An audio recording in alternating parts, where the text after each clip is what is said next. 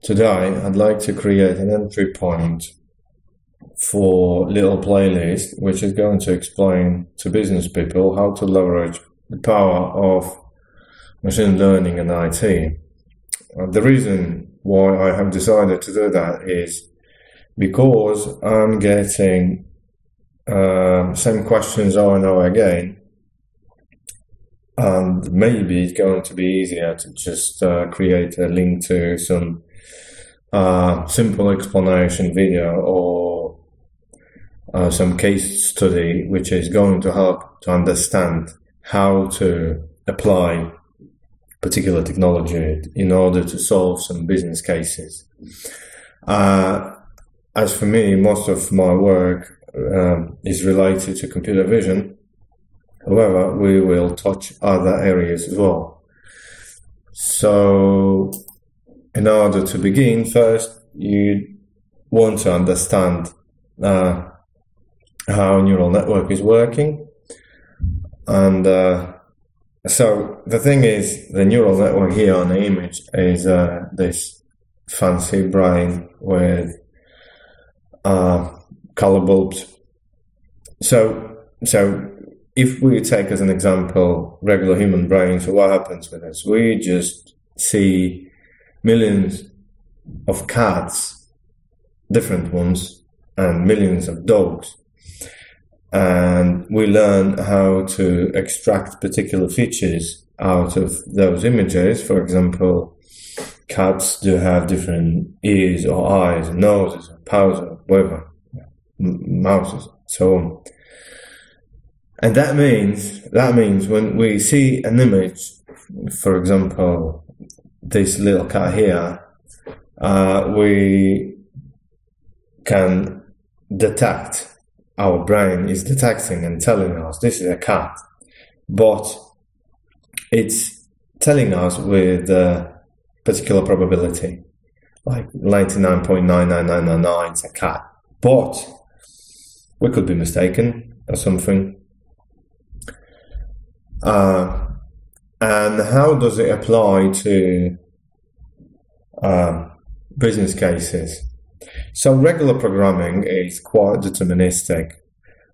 That means is we put some data in the database and we just might extract that data and do something with it.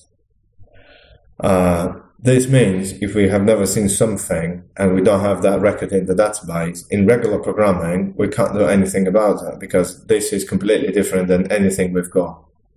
We can compare, but it's not going to be that precise as machine learning will do for us.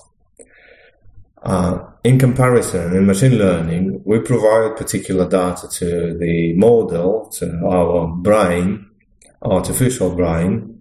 It learns how to extract features and understand how to work with such data. And then we display new information which our super brain never seen before, and somehow it learns how to work with it and how to have a high probability of correct answer. I hope that makes sense. Next concepts are going to be much more easier than that. So, how business could benefit from artificial intelligence? Well, first of all, computers do some work better than humans. And if we tune computer properly, it can do like a lot of work for which we need like real human beings sitting in office for millions and millions of hours, while computing is going to do exactly the same. For example, detect particular things on an image in the blink of an eye, and this is helping. For example, and I'm going to create another larger case study for that, but like, just imagine an application watching all possible news and reading what's written at the bottom of the screen. and it's doing it in real time and analyzing the text at the bottom. But compared to human being, it's watching all possible channels which it could reach in this particular moment, and it's also watching all programs which were shown before. And I think this is just impossible for human being to achieve. And the application was meant to be used by politicians in order to understand what kind of reference was in the media about their name.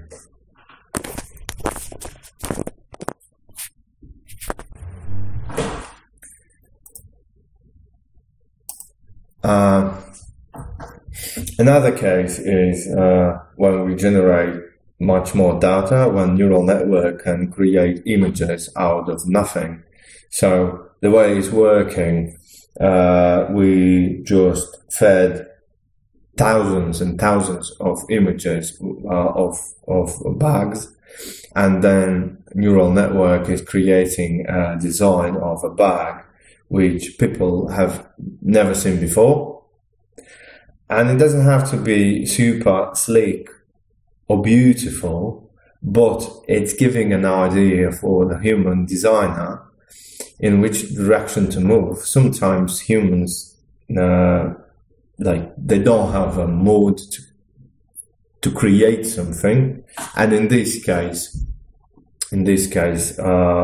AI is helping them, give them a punch and pushing them further to have an insight. Different data could be generated, like it could be like models could generate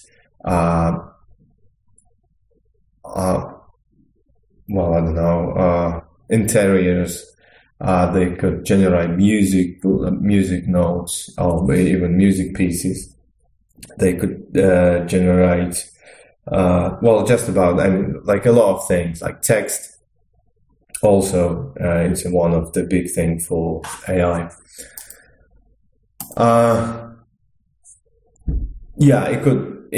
A computer can read, can understand, not everything. It's mathematics probably. It's not going to be that easy for a computer to solve some tasks now, but we are getting there, and I think sooner or later a computer will solve very complicated things. But I'm saying this, like computer can solve them if a human being is writing in an appropriate manner. But what I mean is like when computer is reading mathematical task which is written in text, it has some difficulties to translate into mathematical language and then give it a solution. Another very big thing is real-time video analytics. Like imagine when you've got CCTV which is looking at your children in daycare, and model has trained that way that it can detect dangerous behavior. So when children are trying to climb on the fence, it's going to create a signal, like beeping signal, in order to attract attention of staff to do something. Or when children start fighting, also model can recognize the behavior and then also create a signal. So you've got 24/7 help at your service, which is not eating, sleeping, having a rest, and so on and so forth. Yeah. Also, interesting part is when video analytics is helping to, like on an image here, is helping to prevent particular road accidents. So plenty of ways to use it when you know how to use it. So practically, the very simple model of a machine learning pipeline looks like: we have a data, we do something with it, we preprocess it, we make it ready to extract features and push it further for model training. Then we train our model, validate it, make sure the answers of the model are correct enough and consumable, and we deploy the model, and the model is working. But more data we get, we retrain the model, and we repeat that cycle over and over again. Getting solved our business problems. So what kind of steps should we take to launch a computer vision application? Quoting, of course, but usually we start from some research. We see what's on the shelf already, plenty of different works, even with the open source code, where you could grab some ideas. So first step is to find trained models. That's the very easy step. However, sometimes it's working pretty well. So we do the research, we see what kind of work has been done already, what kind of results people did achieve, and so on. Then we select some of them which are, in our vision, are important and could be used. We look at the code, ask authors permission to use it, or getting the idea of the code and create our own code base. Then we launch a training process if there are no trained models and we couldn't buy them.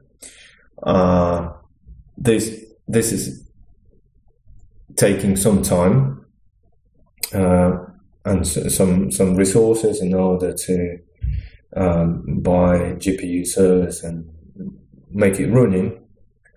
Another step is to use some cloud services APIs. For example, AWS Rekognition API, which is allowing you to just download an image and get labels of the image. And the labels, in my opinion, are quite accurate. They could describe what's on an image and with which probability. So, for example, another case study was create an application which is accepting customers' images, and based on context of an image, it's proposing particular frames or particular effects for an image. And this is done with AWS Rekognition Service. So you just create an API application which is accepting images, send to AWS, get their labels back, have a look at your database of frames, and display frames you'd like. Another big part is IBM Watson.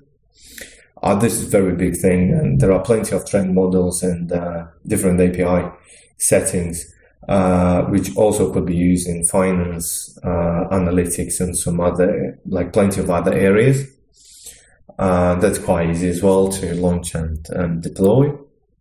So, in order to conclude for today, the steps are supposed to be taken before you understand that your business will benefit from AI or computer vision. So do some research and some MVP little applications, taking just chunks of your real data and making sure you are getting what you're expecting, or at least you are getting more than 50% probability. Because like if you're getting 75-80% probability that you expect, that means model could be tuned, or architecture could be changed a bit, and then you get like 99 and so on. Uh, there are some cases where it could solve plenty of business tasks, and I will create explanation for each business task we did solve already, which is going to give you an understanding how can you apply in your particular case with as less blood as possible. And of course, it's plenty of fun because the technology is on the edge, and every day something new is appearing, and most of the time is having high wow effect. Because when you see just, okay, now it's recognizing faces, now it's recognizing mood on the face, now it's recognizing what you're looking at, and so on. So I hope you are going to enjoy that little playlist. And the main case I have started is, I'm hoping it's going to help you to understand how you can make your business much more profitable with the power of NI. And one more point is, I want to break misunderstanding that AI and machine learning is something beyond comprehension. It's not easy, but it's doable. It's done by humans for humans, and it's solving humans' problems. So please stay tuned.